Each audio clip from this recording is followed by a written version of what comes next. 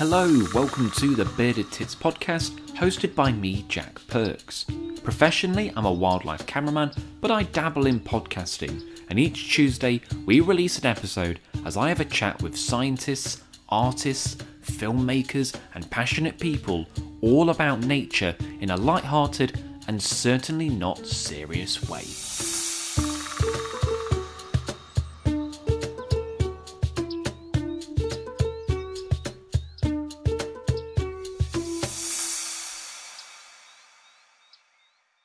Hello and welcome to the Bearded Tits podcast. I'm your host Jack Perks. Now today we're talking about intellectual rights with regards to wildlife locations, maybe the gear that you use and how you do it. I know what you're thinking, this is a bit fucking heavy for a wildlife podcast. This is really more aimed at wildlife photographers and filmmakers, and I'm going to talk about why you might not want to give away locations, what gear you use, how you use it, and some of the reasons like that. This is sort of prompted by recent comments I've had where basically I get bombarded with people asking me, how do you do that? Where do you do it? And generally speaking, I don't say shit. And rather than sending a message, I thought I would do a podcast because I'm sure people think I'm an absolute arsehole for not telling them. And I want to just sort of explain why I don't tell them in some cases. Sometimes I tell people. It depends. Now, if you want to support the podcast, you can do so on buymeacoffee.com. This podcast is not sponsored, and the only way that we make money is through your donations. So if you can, that's my little dog trotting in. If you can donate whatever you can afford to that, there's a link down in the description. That is greatly appreciated. We're currently trying to raise £1,000, and this is so it can set me up to travel all around the UK and meet people in person. Because I've found when I've met guests, the podcasts really flow and they've just got this extra little something to it. Now it's called buymeacoffee.com, and the idea is you give the same amount as you would buy them a coffee. Most of the podcasts that I do are generally recorded in the morning. However, it's 5:30, so maybe a little bit early, but I've cracked open the scotch in my cupboard and I'm going to introduce you to the best sound in the world, which is... Oh, that is pure sex. That is me opening a lovely bottle of scotch, which is... I'm going to pour it into the glass now. Oh, that is just pure sex. It is Talisker Storm, which is my absolute favourite scotch in the world. So really, I should sign up to buymeascotch.com, although I feel like I wouldn't get a lot of work done. I'm just going to put a little drop of water in. The people who don't drink scotch will think that's an absolute disgrace. However, for all of us scotch drinkers in the know, you know that adding a little bit of water opens it up. I'm just going to take my first sip. Oh, taste the Hebrides in that. Lovely and smoky. Ooh, that warms the cockles anyway. Saving money on my heating bill. So let's get on to today's subject anyway. Intellectual rights. You're basically what you do and how you do it. So I get almost daily people messaging me and they say one of three things. Most common is, how do you get the shots that you do? Then, what camera do you use? Then, where do you film it? And I'm going to explain to you why generally I don't say shit. Which, again, people might think, you absolute arsehole, Jack. Why would you not tell people? Well, I'll explain. The easiest one first is camera gear, because I do tell people camera gear. Not everything, but I will tell people what camera gear I use. A lot of what I use is not on the shelf. It's all Heath Robinson cooked up. It's me tinkering around. I'm not an engineer. I don't know the ins and outs of bits and bobs, but I do have people who will help me potentially do these things. So the nature of my fish work, and this will come up a few times today, is what most people are interested in. So they always want to know, what gear are you using it? Well, there isn't a fish starter kit or a fish filming starter kit. So it's all general camera gear that I've cobbled together, normally second hand, and try to make it fit for purpose. What I would always say is that, particularly with this specialist stuff, people don't make cameras for specific wildlife needs. They might make a long lens for birds, but it might not necessarily work for something else. So what you do when you're looking to get a camera is look at the specific needs that you want for it and then try and find the camera that best fits those needs. And I always say, get what you can afford. There's no best camera for wildlife photography. It's the best camera for you and the best camera you can afford. And on a secondary note to that, I would always say spend your money on glass, on the lens, not the camera. Because cameras go out of date really quick. But if you get a decent lens, it could last you for years and years and years. So people can ask me what I use. And, you know, I use a Nikon D500 generally for the stills. And I use a Panasonic GH5S for the filming. But that doesn't mean that they're the only cameras you can use for wildlife filming. It just happens to be the ones that I use. When it goes a level further is when people push me for, well, how do you get the shots? And this is when I start to get a little bit more defensive. Now, I realise that 99% of the people who ask me, how do you get those shots, are completely innocent and they're just curious. And I get that. I do honestly get that. But here's my counter to that. This is my full-time income. The only way that I make money is from filming and photographing wildlife. Most of the people who are asking me are not full-time wildlife photographers or filmmakers. They do it as a hobby, or they're just interested. So let's say that I tell them the exact method that I film fish. There's lots of methods I do. It's no one method. There's 5 or 6 different ways of doing it. And then they go ahead and do it, and they get some really nice footage. Good for them. And they put it online, and then the BBC sees that, and they buy that over mine, or they offer them money for that over mine. I've essentially just shot myself in the foot, because that person isn't going to go, oh no, I don't want 250 quid. No, thank you. You should go to Jack Perks. They're going to take that money. So even though people are not intentionally looking to fuck me over, that's what's going to happen. And the closest analogy I can compare it to is, would you ring a plumber up and say, excuse me, I would like to be a plumber. I want to get into plumbing. Can you tell me how to be a plumber? I'm not going to pay you or give you anything for your advice, but I would like your advice. And that's how I see it. Now, I realise I maybe sound a little bit cynical and maybe a bit paranoid, but it happens all the time. So if people do ask me these things, I try not to be rude. I mean, generally speaking, I just don't reply, which I suppose is a little bit rude. But I just know that if I just say to them, look, I don't want to tell you, then it's going to get awkward and arsey anyway. So I'd rather just not reply. But hopefully people can understand for that reason. To be honest, even if someone said to me, I promise you I won't put it online, I still wouldn't tell them anyway. It just doesn't benefit me. I mean, even if someone paid me, I wouldn't tell them. There's no amount of money that would be worth me giving away my livelihood. So that's one of the reasons why I'm very, very guarded. Now, the caveat to that is I'm not doing anything crazy. I mean, you just look at the work that I do, you can pretty much work out how I do it. But it's amazing how there are simple things that I do that just people just haven't figured out. You know, it's bonkers. And I'm like, well, surely you can work out how I'm doing this. But people still feel the need to get in touch. And I think sometimes it's because that they're a fan. They want to make contact with you. And I do get that. I appreciate that. I'm always willing to talk to people if they are interested in the work that I do. But I think have something set out to say and think about what you're saying. Because if you're trying to imitate me, you're immediately going to put me on the back foot. And that's going to make my hair raise up a little bit. So I am always very cautious when people get in touch and all they want to know is how I film something or where I film something, which comes on to my third point. I'm very protective over locations. If you look on my Instagram, if you look on my YouTube, 99% of the stuff that I've done, I do not say where I filmed it. And there's always someone who goes, where did you film that? And I'm just like, go fuck yourself. I'm not telling you. And I suppose there's 2 reasons for it. Potentially 3. One, a lot of people are very gracious enough to share locations with me. And I'm a complete hypocrite because I will ask for locations as well. The difference is the people that give me those locations generally don't rely on those locations for an income photographically. Whereas when I find a location, it is an income for me. So I feel a care of duty, basically, that I don't want to reveal that location and then have other people outside of my control ruining it.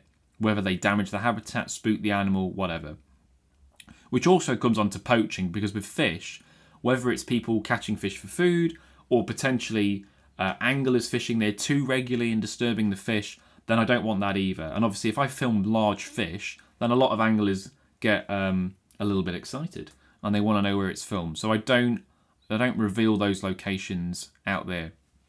But there's also the case, of course, that I would be giving it away to other people to go and film. And these locations can take years, absolute years to find and perfect and get the right footage. Why would I just hand the keys to the car to someone who could just rock up, get there straight away and get that footage? There is no reason why I would do that. It's just bonkers. So that's why I don't. The only time I will reveal a location is either one, if it's such a big location that you're not going to be able to find the exact spot anyway. So for example, like the River Severn, I might put, I filmed Shad on the River Severn because it's such a big river. Good luck finding the exact spot. Although Shad's a poor example because you probably could find that spot. But you know what I mean. Or two, if it's something that everyone's filmed. So it doesn't really, Starlings at Ham Wall or something like that. Like that's not particularly going to be a big problem for me. So I will occasionally reveal locations, but generally speaking, I don't say shit. Now that's not to say that there isn't exceptions to the rule. So if it's a close friend and someone that I trust, then I might tell them because I know they're not going to screw me over. And I've had it in the past where I have took people who I know fairly well and I'll take them to go filming. And vice versa. I mean, like Dan Rushton, who was on the podcast, he's got an amazing location for foxes, a species that I've done very little with, and he very kindly took me out and we got some really amazing stuff. But he knows that I'm not going to be going there without him. I don't live anywhere near it anyway, so I couldn't go there even if I wanted to. So I think that there is a level of trust sometimes, but you have to be so careful with people that you don't know because ultimately they could screw you over, which is rather sad.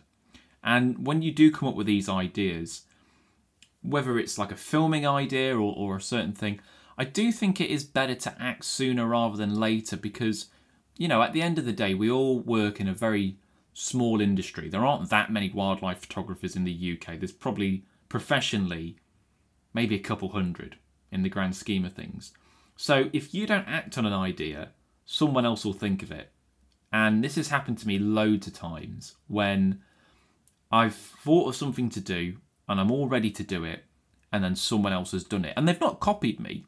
It's just, they've come to the same conclusion I've come to. And then it's like, well, if I do that now, it's going to look like I've copied them, which is so frustrating. It's really, really, really frustrating when that happens. And sometimes I'll still go ahead and do it, knowing full well that people are going to think that I've just copied them when it's not the case. But it is annoying because you think, fucking hell, if I'd have just done that when I decided to do that, I could have avoided it. So it is a little bit frustrating when that happens. Now, obviously, when you've kind of mastered these ideas, particularly when you're in a specialist route like the one I've gone down. I'm just going to have a little sip more of whiskey, hang on. Oh, that's good. Goes down smoother each gulp. Then you will get people coming to you for ideas and advice. And this is where intellectual property comes in. And I get this semi-regularly with the BBC, where I will have a researcher or a producer ring me up and they'll say, could you tell me please where to find XYZ or even how to do XYZ? And my first question will be, okay, are you intending me to use me for said piece? Often the answer is no. And I'll be like, okay, then you need to pay me intellectual property fee or a finder's fee, if you like. Because otherwise, the very harsh reality is, what's in it for me? Why would I tell you that? And I think the trouble is, so many people give up their information for free that it's expected now. When really, if you have got access or keen knowledge on something, you should be paid for that. Of course you should be paid for that. So, and I have been paid. There's been a few times where production companies and the BBC have paid me. So they do it. It's not something that they don't do. It's just they don't want to. I'd rather you just tell them. So generally it depends how much power you have. So if they can go to someone else, they'll just go to someone else. But if you're the only option, then they'll fork out. They really hate doing it, but they will do it. So please don't be under the misconception that if you have an idea, that it's not worth anything. It is worth something.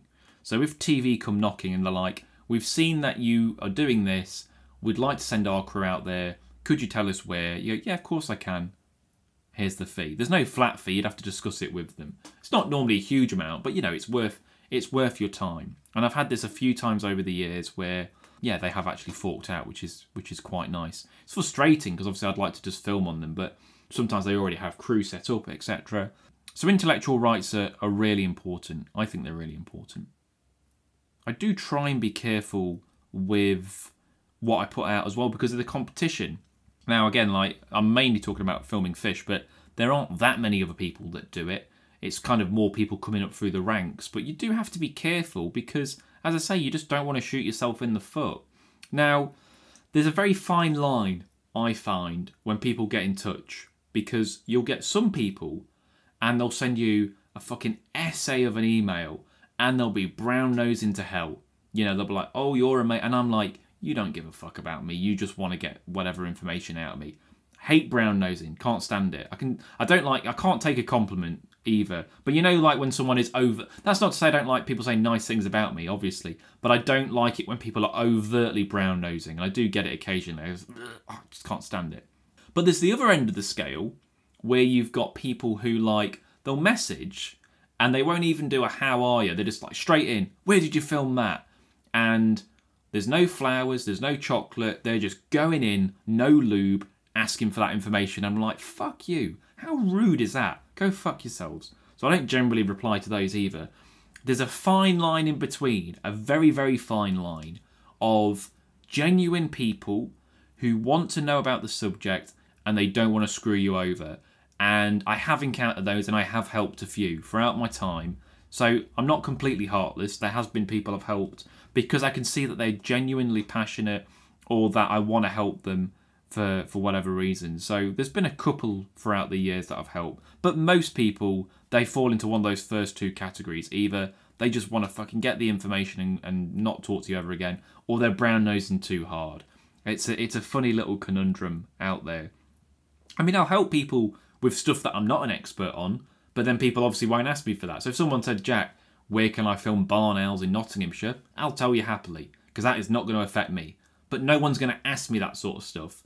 It's more the stuff that I specialise in that I'm a little bit guarded of and have to be a little bit more careful about. So I am thinking about adding a frequently asked questions bit to my website and just putting, oh, I'm sorry I don't give out just because I get it all the time and it's just a bit like, there's only so much you can handle. I've actually got it on my website as well where I've put I don't do things for free. If anyone's been on my website and you go on the contact me page, it says don't ask me for free stuff because I got asked constantly. I've already, if you go back through the podcast, I did do one about giving away stuff for free.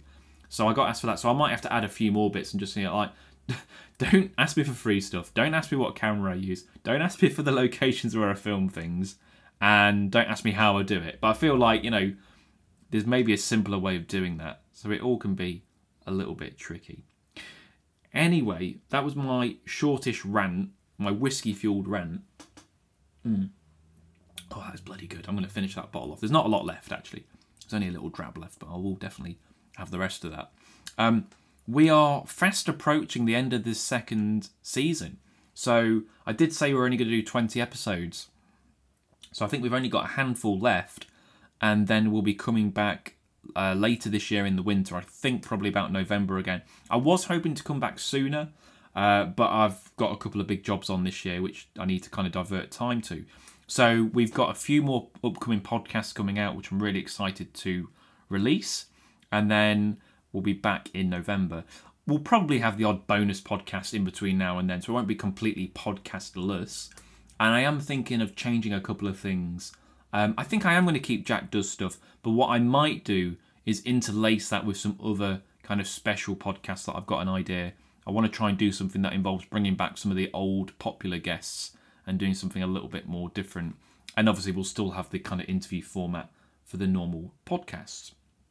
If you enjoy this podcast, you can follow us on Twitter @TitBearded and over on Facebook, The Bearded Tits Podcast. If you can leave a review, that's greatly appreciated. All the reviews we get help us with the search engines and pump us up in the ranks. Hopefully you've enjoyed this bonus episode. I've been Jack Perks, this has been the Bearded Tits Podcast, and I'll see you next Tuesday. Cheers.